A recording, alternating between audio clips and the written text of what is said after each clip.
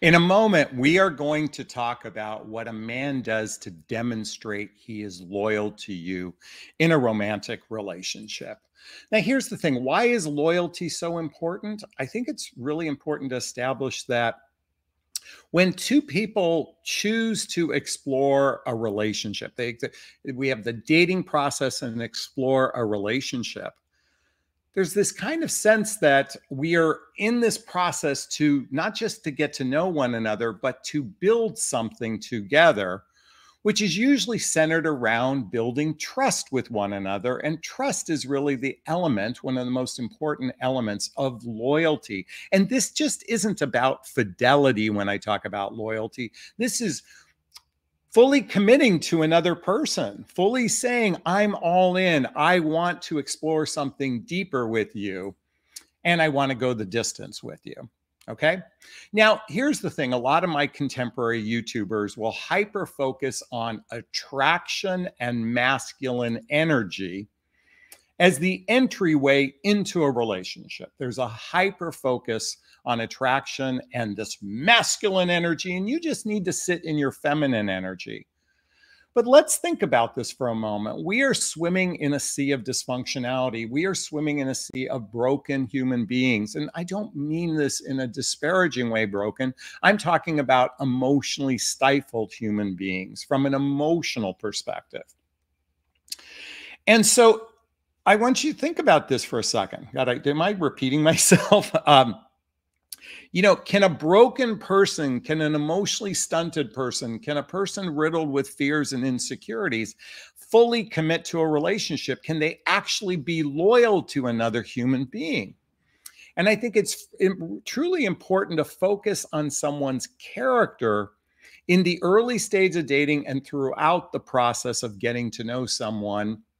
And certainly in that space of being committed to another person, or at least committed to the idea of exploring a relationship. And so what character plays a significant role in a person's loyalty? So I want to just share with you, these are my notes that I wrote, beforehand. Some of the factors I believe is important to determine a person's character, and then we'll lean into the sign that he is loyal to. Number one, their actions consistently match their words. If they say they're going to call you at a certain time, they're going to do it. If they make a commitment to see you at a certain time, they're going to commit to that. Now, while there are exceptions to the rule, that's why I said consistently, there are going to be times where you have to cancel at the last minute. Something has come up. But I will say this, when a person cancels, pay attention if it's a BS excuse or it seems legitimate. Your spider senses know when someone is BSing you, okay?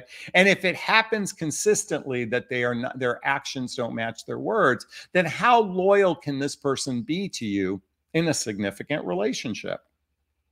Now, another factor to consider in a man or woman's character is their capacity to be both generous and to be kind to you, other people, and certainly themselves. Excuse my slurping. By the way, my coffee mug says, I make the world go round. What do you do? This was a gift. It feels a little narcissistic, but it was a gift to me. Maybe they were trying to tell me something. Who knows? Well, I'm leaning into this generosity and kindness. Certainly in the very early stages of dating, a man can seem very generous and seem very kind because he has an ulterior motive.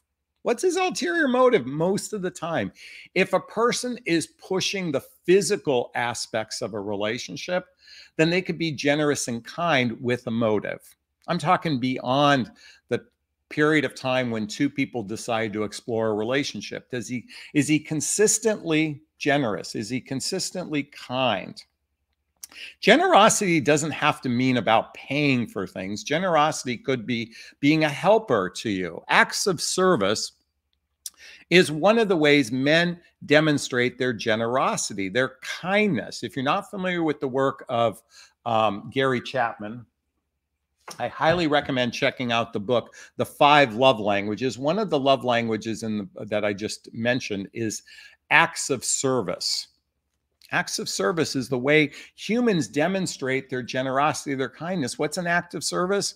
Could be simply opening a car door for you. It could be an act of service. Let's say two people are in a more seasoned relationship. You need a ride to the airport because you're going on a trip. That's an act of service. It might be, hey, can you pick something up for me? Picking up pharmacy type of stuff, whatever it is, that's an act of service. And certainly when someone is generous and kind and they operate, it's not just paying for dates. It's do they demonstrate a level of generosity and kindness? Number 3, he communicates clearly without having to be right. I will tell you that most couples aren't perfectly aligned with one another. The way they think, it's very rare two people think identically. Did I say that properly?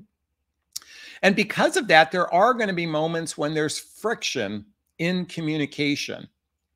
And so it's incumbent upon both people to clearly state their needs, clearly state their wants, clearly state their desires, and not from a place of righteousness, not from a place especially when there's that friction I just talked about. When there's friction, it's not about being right. It's about finding spaces of mutual agreement versus I'm right and you're wrong. Another thing a person of character has is they don't use people. See, sadly, coming back to those broken people I mentioned earlier, they unintentionally use people because these human beings who are broken, they're stifled, they're emotionally constipated. They have some basic needs they want met. They want the need of companionship. They want the need of connection with another human being. They want the need of physical intimacy. See, a person of character, it isn't just seeking those things. They are actually seeking, well, when I say a person of character, I'm talking about this in the context of romantic relationships. And I'm of the opinion that it's only this process of dating, mating, relating should be to find a life mate. You have a long-term mating strategy as opposed to a short-term mating strategy. People of character are very clear that commitment, above all else, is critically important to them. Because when somebody values commitment, they have a greater chance of acting loyal in the relationship. Sit with that for a moment. So when you're in the dating process, someone says, I just want to take it slow. I just need it casual. I don't want anything serious. Maybe I'll get married if I meet the right person. They don't have commitment as their purpose of being a relationship. They have the need for companionship. They have the need for connection. They have the need for sex, but not commitment. A person of character, in my book, and this is purely my perspective on this, they have commitment on the forefront, and they're very clear about this very early on. I think another aspect of character that relates to loyalty is they have their act together. They have their act together, both emotionally and in their physical world. So they don't need to chase sex. They don't need to chase drugs. They don't need to chase partying as a way to fulfill their needs. They have their act together, both in their physical world, like they keep a nice home for themselves. They can pay their bills. They don't have overly contentious issues in their life that requires them to seek drugs, alcohol, partying as a way to fulfill their emotional state of being. See, sadly, in the over 40 category, as I said earlier, we are swimming in a sea of dysfunctionality. The reason why people are broken is because they've had multiple relationships that didn't work out. I've given a lot of thought to this. How many of you have had more than 3 significant relationships? I'm talking about relationships that lasted over 6 months. And let me be clear about relationships. These are couples that saw each other on a regular basis. They were physically intimate with each other on a regular basis, okay? And the original intent was to explore something beyond the surface, okay? Now, the reason why I pre-qualify this is I can't tell you how many women come to me. They say, oh, I've been in a relationship with somebody for 3 years. I go, how often do you see each other? Oh, I've never met the person. What? Oh, yeah, it's a long distance relationship. We communicate via text messaging. I'm like, okay, that's a cyber relationship. Okay. I'm not talking about cyber relationships. I'm talking about physical relationships. And oh God, I went off on a tangent now. Oh, I was coming back to the idea we've had multiple relationships that haven't worked out. And that can have a deep emotional effect on someone that causes them to seek drugs, alcohol, other means of suppressing the emotional chaos that might have occurred from the trauma of unraveling a relationship that doesn't work out. I'm going to share with you, I think there's a significant percentage of women in the dating marketplace, as well as men, who are rather bitter, jaded, disillusioned, frustrated. Well, frustration's kind of okay, but they're in a state of victimhood in the dating process, and they carry this energy over. And that's not having your act together. Having your act together has victor consciousness, not victim consciousness. And sadly, at least here in the United States, we are suckling on the nipple of victim consciousness, but that's another conversation as well. They've healed their past relationships. I just talked about past relationships. Having your act together means you've healed from your past relationships. You're an introspective person. You are looking inward. You know, how does my negative patterns and limiting beliefs affect my life? And you look inward and you do some introspective work on a regular basis. This demonstrates character. This demonstrates individuals that have the capacity to be loyal to another human being in relationship. One thing about people of character that truly demonstrates their loyalty is that they're protective of the people in their lives. They're protective not in a controlling manner, in an empathetic way. They care about their other person's feelings from a place of empathy, from protective, and as we're honestly protecting them from our individual self. If a man of character who is exploring a relationship with someone and recognizes that this person probably isn't the one, he might need a little time to process that. He will end the relationship out of protecting her, not his own needs, her needs. He is coming from a place of empathy. These are people of strong character. They have strong values. They demonstrate loyalty in relationship. And one thing about character, and this is so critically important about loyalty, I said this earlier, loyalty, and they demonstrate trust in a relationship. Trust is paramount in their life. Trust isn't just about fidelity, as I said earlier. Trust is this other person's best interest is in my best interest. What's good for them is good for me. Their feelings matter. Their feelings are on par with my own feelings. See, the problem today is we're so myopic as individuals.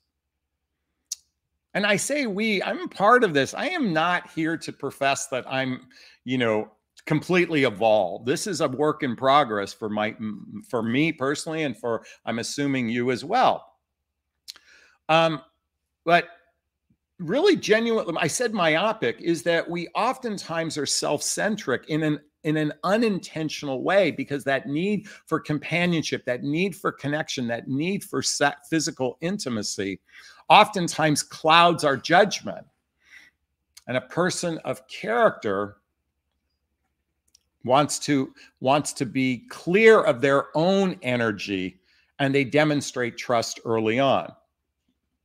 Now, one of the things about loyalty and building trust is establishing commitment very early on. They're very crystal clear about commitment, what it means to be in committed relationship with someone.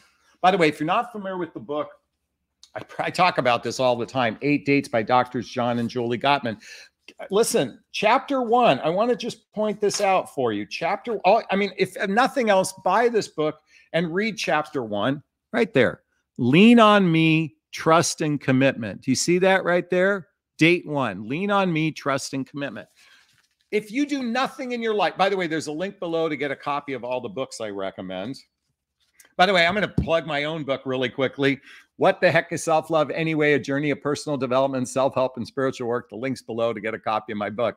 Folks, if you've purchased my book, do me a favor and write a review if you liked it. Okay, coming back to 8 dates.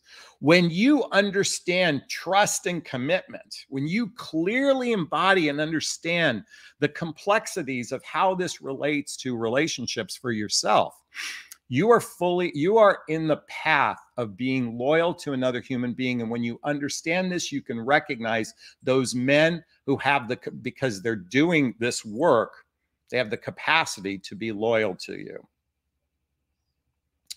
I think if a man does the following, this truly demonstrates his capacity to be loyal to you. And that is, he has the capacity to be vulnerable. He has the capacity to be authentic. And he has the capacity to be transparent with you if it's material to the relationship. See, if something is material to the relationship, he brings it up. He brings it up. It might be that, let me give you an example of transparency. I still have a friendship with beside my ex-spouse. I don't really have a friendship with my ex-spouse, but I have a relationship with my ex-spouse, and I still have a friendly relationship with 2 significant women in my life. Okay. I'm very upfront with somebody about that. Okay. That's transparency. Why is that important? Because I know many people have fears around that there might be still some longing for the other person, that there might be some desire from the other person that longs for them. And they have a fear around trust. They have maybe some trust issues. And I'm very transparent.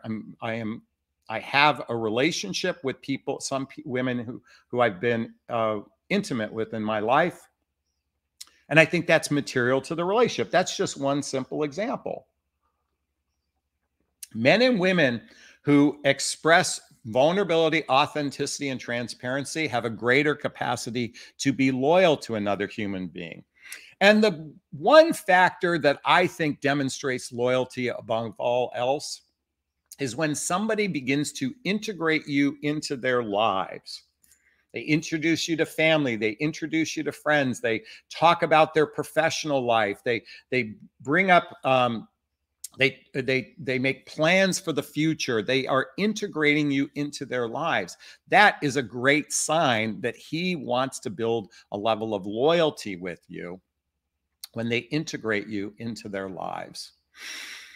I think the last thing, and this is the sad piece of all, the use of words, the misuse of words in relationship. I know when I'm physically intimate with someone, I feel love for this person. I could literally say the words, "I love you," when I'm physically intimate with someone. I don't do that anymore. I'm just aware that I've said that in the past. What I've recognized now, when it comes to the words, "I love you," it's almost as if it's a promise to another human being that you are loyal to them, that there is commitment, there's trust built. But I think it's important to recognize, what does "I love you" mean to another person? Or what it should mean. This is my perspective. This is what I think it should mean. When you say "I love you" to a person, I'm here. You matter. We are important. I've got your back. I'm not going anywhere, and I only want you. I'm here means I'm present to this experience between the two of us. You matter. Well, coming back to what we talked about, your trust, your feelings matter to me. We are important. That means this relationship is a separate entity. You are a sovereign being. I'm a sovereign being, and our relationship is a sovereign unit as well. I value this relationship. I've got your back. That means when something's going wrong in your life, I'm jumping in. I'm going to help out. I'm a teammate in this relationship. I'm a team in this relationship. I've got your back. I'm not going anywhere. Listen, this establishes that we have, commitment as the forefront in our relationship is commitment. I'm not going anywhere. I'm all in. And lastly, I only want you. What does that mean? Physically speaking, I don't want to have sex with other women. Yeah, a pretty woman might walk down the street. I might look at her for a nanosecond. I might have sex in my head for a nanosecond, but I don't want to be with that person. I want to be with you. I love you. I'm here. When someone says, I love you, I'm here. You matter. We're important. I've got your back. I'm not going anywhere. And I only want you. When you're experiencing that, if a man does those things in relationship, he is going to be loyal to you. It's hard not to be when a person is all in.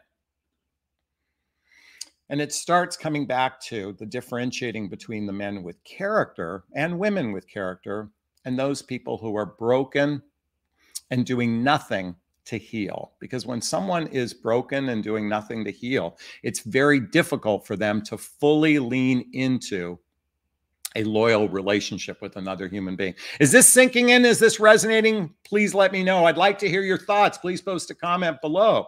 If you found value in this, there's a link right here to schedule a discovery call with me to see if working with a coach is right for you.